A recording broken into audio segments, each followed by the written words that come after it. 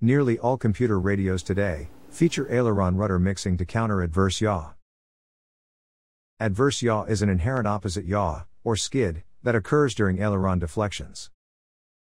Pilots have always assumed that the lack of correlation between their intentions and the response of the plane to be strictly the need for more practice, or possibly the wind, when in fact adverse yaw has been a big reason.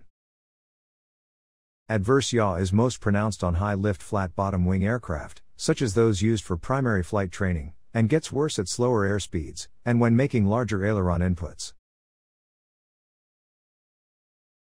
Adverse yaw is caused by the wing with the down aileron, generating more lift, and therefore drag, than the wing with the raised aileron. Increased drag causes the wing to drag rearward while banking into turns, making course corrections, exiting turns, etc.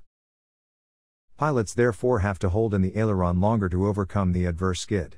The result is an increased potential for overcontrolling, a tendency for the plane to sink during the skids, and a lack of flying consistency caused by the out-of-sync relationship between control inputs and the response of the plane. Furthermore, since the principal effect of wind is exaggerating deviations that would otherwise be minor on calmer days, adverse yaw creates a whole slew of problems when trying to fly a trainer in windy conditions. In the past, people would try to reduce the effects of adverse yaw by flying at higher speeds, making the plane more maneuverable by lessening wing dihedral, differential aileron travel, and avoiding flying in the wind. All with minor effect. The logical solution to counter adverse yaw is with the surface that controls yaw, the rudder. Coordinated rudder deflections along with and in the same direction as the ailerons prevent the plane from yawing in the opposite direction while banking into and out of turns, making course corrections, rolling, etc. First RC Flight School recommends utilizing the aileron rudder mixing function in the radio to automatically coordinate the rudder with the aileron. By doing so, the plane response will more accurately reflect the control inputs you make, leading to learning proper control earlier. As a bonus, aileron rudder mixing also expands the capabilities of a primary trainer airplane by helping aileron rolls remain axial and on heading throughout. The improved control achieved with aileron rudder mixing also permits flying in winds that would normally ground most trainers. To be more exact, the positive control achieved with aileron rudder mixing enables you to correct deviations more precisely and promptly before the wind has a chance to exploit them. Thus, even experienced sport flyers have good reasons to utilize this setup on their flat-bottom wing planes. Note that when aileron rudder mixing is being used, pilots still have independent rudder control on the left stick, for left-hand ground steering, and maneuvers requiring independent rudder. In fact, learning to use independent rudder on the left stick proves easier after learning to fly with AR mixing, because much of the right stick control will have already become routine, thanks to the consistency achieved with the mix. Be clear, the function of the rudder here is not to turn the airplane. Rather, the purpose of the rudder is strictly to prevent adverse yaw, in order to achieve a precise, axial bank and roll response.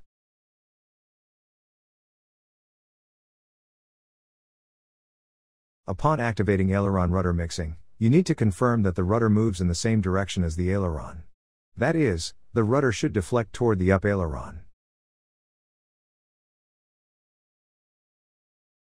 The rule of thumb on a flat-bottom wing airplane is to adjust the aileron rudder mixing percentage, so that the degree of rudder deflection matches the degree of aileron 1:1. At First RC Flight School we simply gauge the degree or angle of aileron deflection visually, and visually match an equal angle of rudder. If for some reason we are unable to set a 1-to-1 relationship, we'll get it as close as we can, knowing from experience that a few degrees more or less is not going to make any appreciable difference. Note, adverse yaw is minimal on a fully symmetrical wing airplane, and therefore AR mixing is optional, and typically no more than a degree or two when activated. When the wing is semi-symmetrical, in between flat bottom and fully symmetrical, set up the AR mix so that the rudder deflection angle is half as much as the ailerons. Then check the setup by flying the airplane directly at, or away from you. Bank left and right to confirm that the banks are axial and the fuselage stays pointed in the same direction throughout. If you still observe some adverse yaw, obviously increase the mix.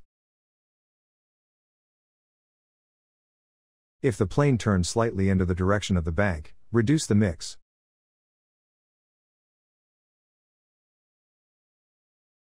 If you are hesitant to use AR mixing, you can always start with less, and then keep increasing it until the bank and roll response is finally axial. You can be confident that after applying the 1-to-1 rule of thumb to a flat bottom wing airplane, adverse yaw will be undetectable, banks, corrections, and rolls will be smooth and axial. The plane will feel more like it's on rails, and you will feel more connected to the plane when you fly. Many new flyers eventually go on to enjoying the precise handling and increased capabilities of symmetrical wing models. Once again, symmetrical wing airplanes require little or no AR mixing, because adverse yaw is minimal with this type. Ultimately, those who learn to fly a flat bottom wing trainer with AR mixing will find the transition to symmetrical wing models easier than most.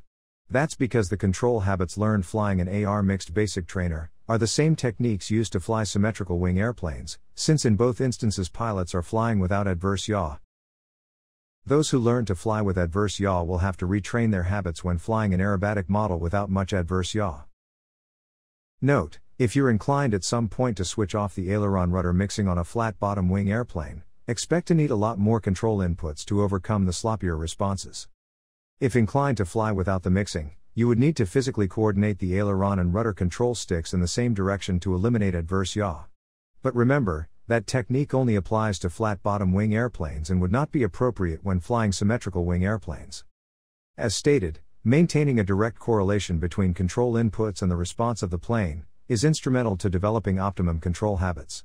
Consider that when the initial control inputs are applied correctly, the need for additional corrections may not even exist. That's when a pilot becomes free to think ahead of the airplane, and more efficiently take on new challenges. Thus, by removing the obstacle of adverse yaw, aileron rudder mixing proves to be one of the most effective tools to ensure that pilots learn proper control from the start, and therefore continue to enjoy steady advancement and a more successful future.